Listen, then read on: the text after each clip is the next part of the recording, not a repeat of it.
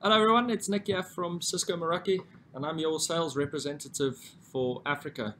Got my jacket today. Looks like the more videos I do, the posher I get. Although underneath, I've got a shirt on. I had to leave really early this morning, so I haven't really ironed it. So thank goodness for swag. What I wanted to do with you today is just take you through our assurance platform. This is a software or license which we include in the MX, or actually add onto the MX, and this will allow you to look at your WAN Health and also all of your SaaS applications and how they perform. And should you have any problems or you need to troubleshoot, at least you know exactly where that problem sits, whether it's on the LAN, the WAN, or servers, or client devices.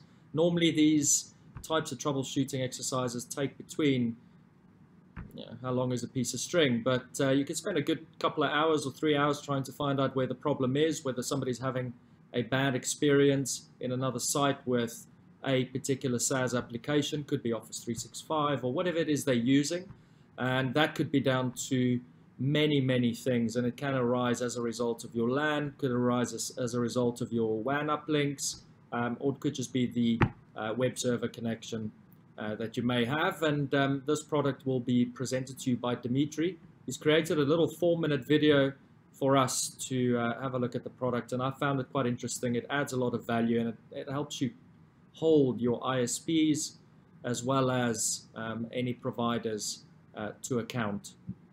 So without further ado, I'm going to play that video for you now, and I'll be back in 4 minutes.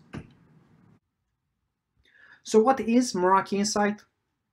It's an assurance platform built on top of the MX security appliance with the aim to reduce troubleshooting from hours to minutes.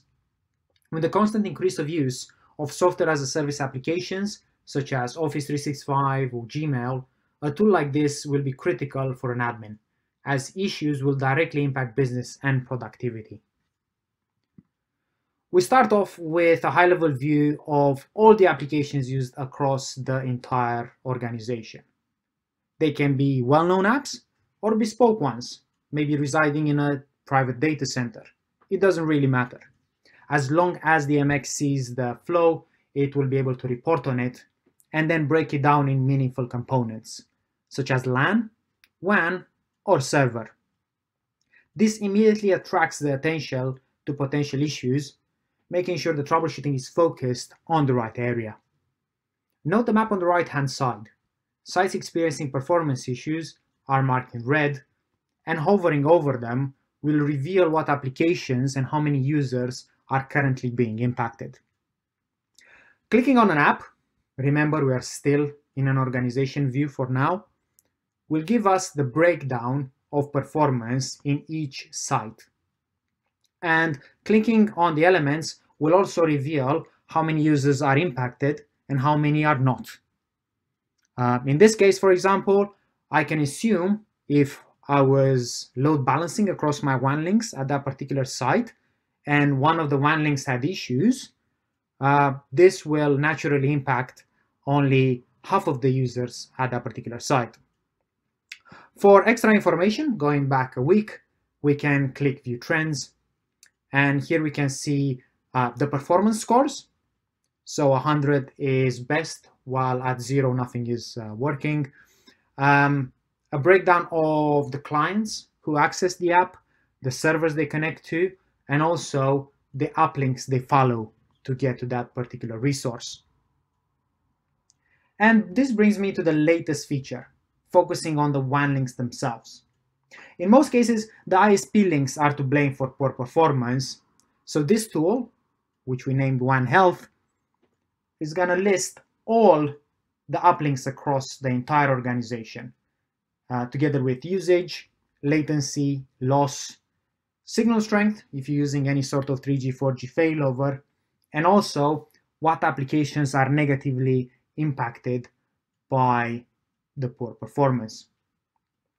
This can also be used to plan for redundancy, as an admin will know exactly what sites are being most problematic and need to be tackled first.